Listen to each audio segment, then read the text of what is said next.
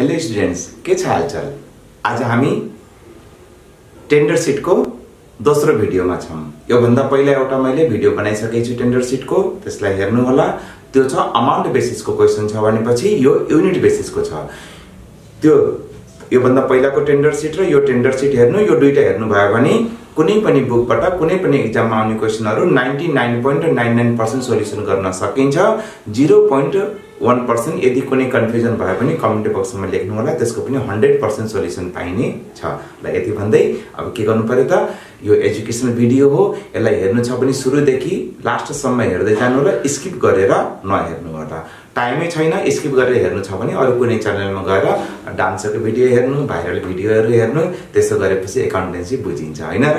ल यति भन्दै म क्वेशन पढेर सुनाउँछु। सबभन्दा पहिला थाहा छ नि मेरो भिडियोमा के हुन्छ, क्वेशनको स्क्रिनशट पाइन्छ, तल माथि दायाँ बायाँ। पहिला स्क्रिनशट क्वेशनको बुझ्नु होला, बुझेपछि बल्ल सोलुसनतिर हामी जाने हो। र क्वेशन यस प्रकार छ, Magic Shoes Company shows the following details for the its production cost 2000 pairs of the shoes। अब ध्यान दिने, म्याजिक कम्पनी एउटा जुत्ता बनाउने, जुत्ता चप्पल बनाउने कम्पनी छ। त्यसले अहिले जुन डाटा दिएको छ 2000 जोडी जुत्ता चप्पलको लागि हामीलाई दिएको छ। अब के दिएछ, डाइरेक्ट मेटेरियल भनेर दिएको छ, डाइरेक्ट वेज भनेर दिएको छ, फ्याक्ट्री ओभरहेड भनेर दिएछ, अफिस ओभरहेड भनेर दिएछ र सेलिङ प्राइस पर युनिट भनेर 5 रुपैयाँ दिएछ र प्रॉफिट 20% अन सेल्स दिएको छ। ठीक छ। यो आधारमा हामीले के बनाउनु पर्यो, क्वेशनमा कस्ट सिट बनाउनु पर्यो। त सबभन्दा पहिला कस्ट सिट बुझ्नु होला। त direct material, direct labour, direct expenses छैन, जोडेर 60000 के भयो, प्राइम कस्ट भयो। अब फ्याक्ट्री एक्सपेन्स भनेर 16000 दिएछ, जोडेर 76000 भयो। त्यसपछि अफिस एक्सपेन्स भनेर 7600 दिएको छ, जोडेर भयो 83600। सेलिङ एन्ड डिस्ट्रिब्युसन 5 रुपैयाँ प्रति युनिट बनेछ, त 2000 युनिट इन्टु 5 रुपैयाँ गर्दाखेरि 10000 10000 हुन्छ, जोडेर भयो 93600 र प्रॉफिट 20% अन सेल्स भनेको छ र यसरी आउँछ 23400, यसरी भयो 117000। यो हाम्रो 2000 जोडी जुत्ताको लागि भयो। अब कम्पनीले के पाछ भने 3000 जोडी जुत्ताको लागि कोटेसन टेन्डर भर्नु पर्यो त्यसले। अब बुझ्ने है, धेरै क्वान्टिटीमा जति बेला वस्तु बिक्री गर्न पर्छ त्यति बेला हामीले टेन्डर सिट भरेर हामीले त्यो अर्डर लिन्छौं। त्यो अर्डर हामीले पायौं भने के भयो, अब हाम्रो 3000 जोडी जुत्ता बिक्नी भयो। अर्डर पाइएन भने अब त्यो जुत्ता बिक्नी भएन। त्यही भएर कम्पनीले के गर्छ, टेन्डर भर्ने बेलामा अरूले भन्दा सस्तो मूल्यमा हामीले टेन्डर भर्नुपर्छ र क्वालिटी राम्रो गर्नुपर्छ। यो भयो टेन्डरको बेसिक कन्सेप्ट। अब टेन्डरको बारेमा अझै धेरै थ्योरी जान्नु छ भने मलाई कमेन्ट बक्समा लेख्नु होला। एउटा भिडियोमा पुरा टेन्डरको थ्योरीको बारेमा म जानकारी दिने छु। ठीक छ। ल यति भन्दै अब यो त भयो हाम्रो कस्ट सिट भयो। अब कस्ट सिटको आधारमा हामीले के गर्नुपर्छ, हामीले के वर्किङ नोटहरु गर्नुपर्छ। त्यो वर्किङ नोट गरिसकेपछि फेरि हामीले के गर्नुपर्छ, टेन्डर सिट बनाउनु पर्छ। अब क्वेशनमा के कन्डिसन दिएको छ, अब क्वेशन फेरि म पढ्न जान्दै छु। The company wants to estimate the total cost and the selling price for 3000 pair of shoes for tender। अब कम्पनीले 3000 जोडी जुत्ताको लागि टेन्डरको मूल्य जान्न चाहेको छ कि हामीले कतिमा टेन्डर भर्ने भनेर उनले जानकारी चाहेको छ। It is estimated that material cost will be increased by 25% but wage cost will be decreased by 10%। अब के भनेछ, बजारमा जो हामीले जुत्ता बनाउने मेटेरियलहरु छ त्यसको मूल्य 25% ले बढ्ने छ गरे, अथवा बजारमा अब मूल्य बढ्नु छ 25% ले बढ्छ गरे है। तर लेबर फेरि के भनेछ 10% ले घट्छ। जुन लेबर हामीले प्रयोग गरेका छौं यो अर्डरको लागि लेबर 10% को मूल्यले घट्छ, मेटेरियल 25% ले बढ्छ भनेर भनेको छ। यसलाई भनिन्छ increase value of the material र decrease value of the labour भनेर भनिन्छ। क्वेशनमा कहिले कहिले दुईटै बढ्न पनि सक्छ र कहिले दुईटै घट्न पनि सक्छ। यो क्वेशन एउटा बढेको एउटा घटेको किन सिकाएको भन्दाखेरि बढेछ भने के गर्ने हो, घटेको छ भने के गर्ने भनेर बुझ्ने है। र क्वेशनमा के आउन सक्छ, दुईटै बढ्न पनि सक्छ, दुईटै घट्न पनि सक्छ। त टेन्सन नलिने। त्यसपछि भनेछ क्वेशनमा overhead are to be flowed as below भनेर भनेछ factory overhead on the basis of direct wage. अब यो क्वेशनमा नभने पनि यही हुन्छ, फ्याक्ट्री एक्सपेन्सेस जो टेन्डरको हुन्छ त्यो डाइरेक्ट वेजमै हुन्छ। प्राइम कस्टमा भन्यो भने प्राइम कस्टमा गर्दिने, केही पनि भन्यो भने डाइरेक्ट वेजमै हुन्छ। त्यसपछि office expenses is based on factory cost. अब यो नभने पनि यही हुन्छ, अफिस एक्सपेन्सेस के को आधारमा हुन्छ, वर्क कस्ट र फ्याक्ट्री कस्टमा हुन्छ। Selling expenses per unit remain unchanged. अब के भन्यो भने यसमा सेलिङ प्राइस पर युनिट 5 रुपैयाँ युनिट दिएको छ, अब त्यो चेन्ज हुँदैन गरे भनेपछि पहिला पनि 5 रुपैयाँ थियो, अहिले पनि सेलिङ एन्ड डिस्ट्रिब्युसन 5 रुपैयाँ नै हुन्छ, अनचेन्ज भनेर भनिदियो। यसपछि हामीलाई दिएको छ requires a statement of cost and tender price showing. अब के दिएको छ त्यो क्वेशनलाई अहिले पढेर बुझिन्छ। त्यो यति भन्ने बित्तिकै सबभन्दा पहिला हामीले के गर्नु पर्यो, सबभन्दा पहिला हामीले गर्नु पर्यो के भन्दाखेरि हामीले कस्ट सिट बनाउनु पर्यो। कस्ट सिट हामीले बनाएका छौं, अब यसको आधारमा हामीले के गर्नुपर्छ, वर्किङ नोट गर्नुपर्छ। सबभन्दा पहिला म वर्किङ नोट गर्छु, त्यसपछि वर्किङ नोटलाई सम्झाउँछु मैले। सबभन्दा पहिला हामीले कस्ट सिट बनाउनु पर्यो, कस्ट सिटको आधारमा हामीले टेन्डर सिट बनाउनु पर्छ। टेन्डर सिट बनाउनु भन्दा पहिला अब हामीले के दिनुपर्छ, युनिट बेसिसको क्वेशन छ है। यो भन्दा पहिला क्वेशन अमाउन्ट बेसिसको थियो, त्यसमा वर्किङ नोटहरु कम हुन्छ, युनिट बेसिसमा वर्किङ नोटहरु अलि धेरै हुन्छ। अब राम्रोसँग ध्यान दिनु, यो जो डाइरेक्ट मेटेरियल 40,000 रुपैयाँ छ, कति हजार युनिटको लागि हो, 2000 युनिटको लागि हो। त यसमा पर युनिट निकाल्नु पर्यो। डाइरेक्ट मेटेरियल पर युनिट 40,000 रुपैयाँलाई 2000 ले भाग गर्दैपछि 20 रुपैयाँ प्रति युनिट आयो। कुरा बुझियो? त 1 युनिट मेटेरियल कति पर्ने रहेछ, 20 रुपैयाँ पर्ने रहेछ। अब नयाँ मेटेरियल पर युनिट कसरी हुन्छ, 20 रुपैयाँ त पुरानो मूल्य भयो। अब 20 रुपैयाँ प्रति युनिटमा 25% बढेको छ, बढेको छ भने प्लस हुन्छ, घटेको छ भने माइनस हुन्छ। त भनेपछि 20 रुपैयाँ पुरानो मूल्य भयो। अब 20 रुपैयाँको 25% 5 रुपैयाँ बढेको छ भनेपछि अब मेटेरियल कतिको हुने भयो त, 25 रुपैयाँको हुने भयो। यसरी पनि यसलाई निकाल्न सकिन्छ र यसको अर्को तरिका छ, 20 रुपैयाँ पुरानो मूल्य छ, अब कति पर्सेन्ट बढ्यो त, 125%।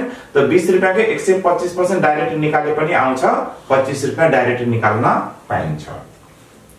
त मूल्य बढ्यो भने के गर्ने, 100 मा जोड दिने, जति बढेछ 20% बढेछ भने 120% निकाल्दिने, 5% बढेछ भने 105% गर्दिने। कुरा बुझियो? 25% बढेछ भने 125%, 20 रुपैयाँको 125% भनेको 25 रुपैयाँ हुन्छ। यसरी पनि गर्न पाइयो। र यसरी बुझिन्न भने 20 रुपैयाँ प्लस 20 रुपैयाँको 25% बढाएर 5 रुपैयाँ जोडेर 25 रुपैयाँ यसरी पनि लेख्न पाइन्छ। अब यही फेरि मूल्य घट्यो भने के गर्ने त, 20 रुपैयाँको कति पर्सेन्ट घट्यो, 10% घट्यो भने 90% निकाल्दिने। अर्थात बढ्यो भने प्लस गर्दिने 100 मा, घट्यो भने 100 बाट माइनस गर्दिने। अब 10% घटेको भए कति हुन्थ्यो, 20 रुपैयाँको 90% निकाल्ने भनेपछि 18 रुपैयाँ आउँथ्यो। कुरा बुझियो? त के गर्ने त, यो सर्टकट तरिका हो, यो डिटेल तरिका हो। बढ्यो भने प्लस गरेर पर्सेन्टेज निकाल्ने, घट्यो भने माइनस गरेर पर्सेन्टेज निकाल्ने। त नयाँ मेटेरियल कति रुपैयाँ युनिट भन्ने भयो, 25 रुपैयाँ युनिट भयो। किनकि मेटेरियलको मूल्य 25% ले बढेको छ। अब लेबरको कुरा गरौँ, डाइरेक्ट लेबर पर युनिट। अब यहाँ हेरौँ, डाइरेक्ट लेबर कति रुपैयाँ छ, 20,000 रुपैयाँ छ, कति युनिटको लागि, 2000 युनिटको लागि। त कति रुपैयाँ प्रति युनिट भयो, 10 रुपैयाँ युनिट भयो। 20,000 रुपैयाँलाई 2000 ले भाग गरेपछि 10 रुपैयाँ प्रति युनिट भयो। अब के भनेछ क्वेशनमा, लेबरको मूल्य घट्यो गरे, कति पर्सेन्ट ले, 10% ले घट्यो। ठीक छ? तब के गर्ने त, पुरानो मूल्य 10 रुपैयाँ, घट्यो भने माइनस गर्दिने। अब 10 रुपैयाँको 10% 1 रुपैयाँ हुन्छ, घटाएर 9 रुपैयाँ भयो। एउटा यो तरिका छ। अर्को तरिका छ, पुरानो मूल्य 10 रुपैयाँ, अब 10% ले घट्यो भने कति आउँछ, 90% आउँछ। कुरा बुझियो? त 10 रुपैयाँको 90% कति आउँछ, 9 रुपैयाँ आउँछ। यसरी गरे पनि हुन्छ। अब यसरी बुझिन्छ भने यसरी गर्ने, फेरि रिपिट गर्ने। पुरानो लेबरको मूल्य 10 रुपैयाँ प्रति युनिट, 10% मूल्य घट्यो, घट्यो भनेपछि 100 मा 10 घटाएर 90% हुन्छ र 10 रुपैयाँको 90% भनेको 9 रुपैयाँ हुन्छ। यसरी बुझे पनि हुन्छ र 10 रुपैयाँ पुरानो मूल्य माइनस, घट्यो भने माइनस, बढ्यो भने प्लस।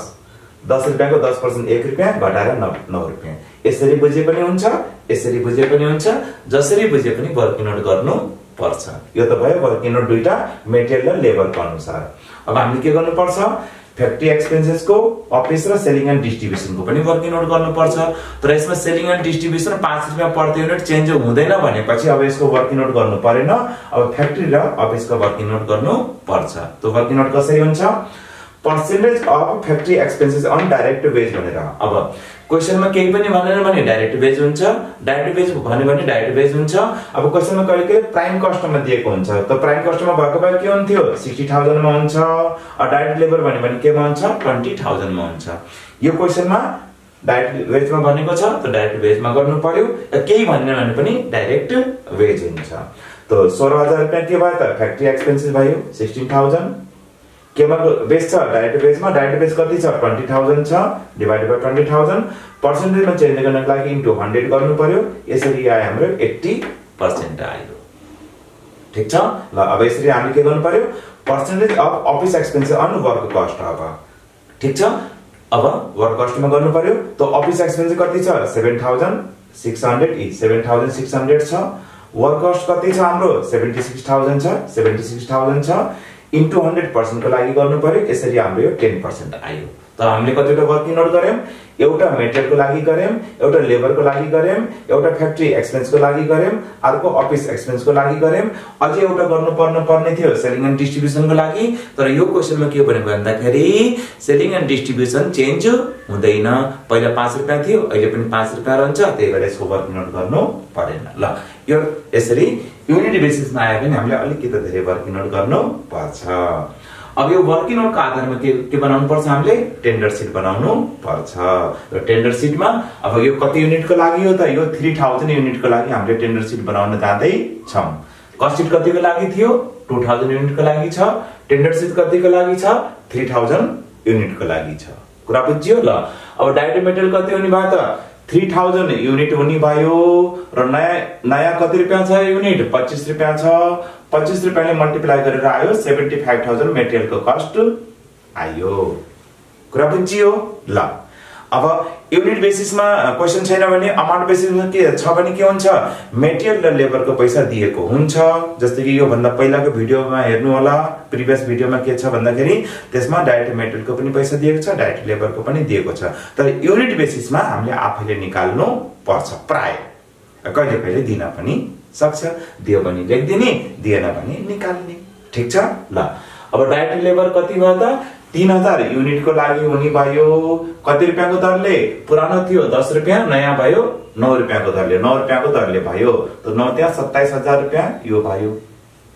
अब कहिले कहिले पर्चेज एक्सपेन्स पनि दिएको हुन सक्छ, यो क्वेशनमा छैन भनेपछि नलेख्ने, दिएछ भने के गर्नु पर्यो यसलाई पनि लेख्नु पर्यो।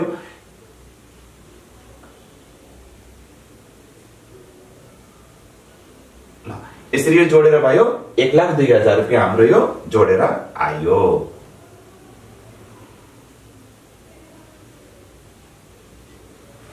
र यो भयो हाम्रो के को त प्राइम कस्टको भ्यालु आयो। अब हामीले के गर्नु पर्छ एड फ्याक्ट्री ओभरहेड गर्नु पर्छ। अब फ्याक्ट्री ओभरहेड कति छ वर्किङ नोटबाट जाने हो 80% of direct wage. Factory overhead के हुन्छ 80% अफ डाइरेक्ट वेजबाट जानु पर्यो। त यहाँ लेख्नु पर्यो हामीले 80% अफ डाइरेक्ट वेज भनेर लेख्नु पर्यो। अब डाइरेक्ट वेज हामीसँग कति छ 27,000 छ। त 27,000 को कति पर्सेन्ट निकाल्नु पर्यो 80% निकाल्नु पर्यो। यो क्याल्कुलेटर अठाउनु होला, भ्यालु आउँछ यसको भ्यालु आउँछ हामीसँग 21,600 भनेर यसको भ्यालु आउँछ। त 21,600 यसको भ्यालु आउँछ। अब यो दुईटालाई जोड्नु पर्यो, जोडेर हाम्रो आयो 1,23,600 भनेर यो हाम्रो आयो वर्क कस्ट भनेर आयो। फेरि ध्यान दिने स्टुडेन्ट्सहरु, सबभन्दा पहिले क्वेशनको अनुसार कस्ट सिट बनाउने, कस्ट सिटको आधारमा वर्किङ नोट गर्ने, वर्किङ नोटको आधारमा टेन्डर सिट बनाउने। यही नै तरिका हो। सायद यो भन्दा सजिलो त अरु कुनै तरिका छैन जस्तो लाग्छ। र अरु कुनै सजिलो तरिका छ भने मलाई कमेन्ट बक्समा लेख्ने, म त्यो भन्दा नि अझै सजिलो भिडियो बनाएर हाल्ने छु। ठीक छ ल। यति भन्दै अब म कहाँ जानु पर्यो त अब म जानु पर्यो अफिस एक्सपेन्सेसमा जानु पर्यो या अफिस ओभरहेडमा जानु पर्यो। र अफिसलाई हामीले एडमिनिस्ट्रेटिभ पनि भनेर भनिन्छ, कुनै पनि टेन्सन नलिने, यो दुईटै भनेको एउटै कुरा हो। त अफिस ओभरहेड कति पर्सेन्ट छ हाम्रो यहाँ हेरौँ नि, office expenses on work cost भनेर 10% छ। अब वर्क कस्ट कति छ हामीसँग 1,23,600 छ। यसको कति पर्सेन्ट निकाल्ने हो 10%। किनकि वर्किङ नोटमा हाम्रो 10% आएको छ। त हामीले यहाँ के लेख्नु पर्यो तो 10% अफ वर्क कस्ट भनेर भन्नु पर्यो र वर्कर्स छ हामीसँग 1,23,600 छ को यसको कति पर्सेन्ट 10% निकाल्ने हो कति आउँछ यो आउँछ 12,360 रुपैयाँ यसको हाम्रो यो भ्यालु आयो